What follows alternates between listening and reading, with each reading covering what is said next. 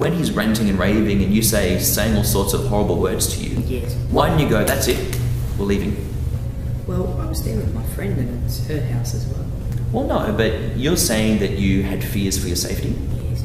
You're saying that he seemed angry, Yes. out of control, Yes. ranting and raving, Yes. using foul language. Yes. Why didn't you leave?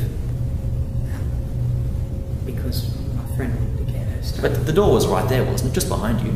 Oh, yeah. No one had locked it. Just because he's ranting and raving doesn't mean that we should just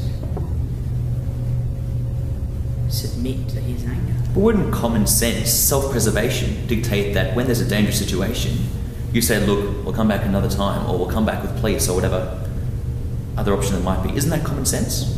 Just a couple of general tips, or really one in the main. When you're giving your evidence, try to avoid ad hoc comments or throwaway comments. Words like, I think, I believe, more or less. If you're not certain about something, say so.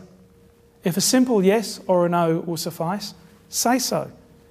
But try to avoid comments like, or I think so. They're unnecessary. A classic example is, you know.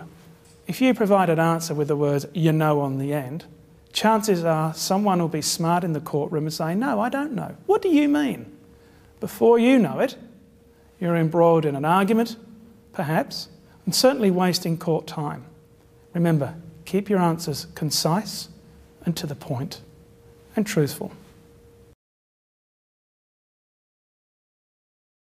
You would agree that this document appears to be notes taken on that night by the doctor.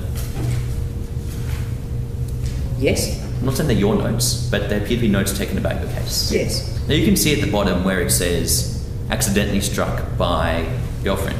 Yes. You can see the doctor's report, that's been written on the form.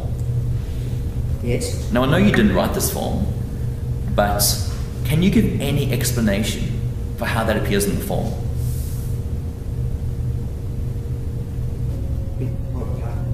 The part where it says struck by girlfriend.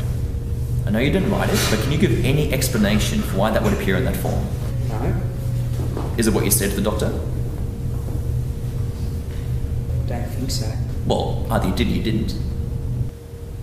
Do you not remember what you said to the doctor? I'm sure I just would have told him I was hit in the arm. Okay, well, are you saying, when you say you don't remember, that it's possible that you did say struck by girlfriend? Maybe. Why would you say that if it's not true? I was scared.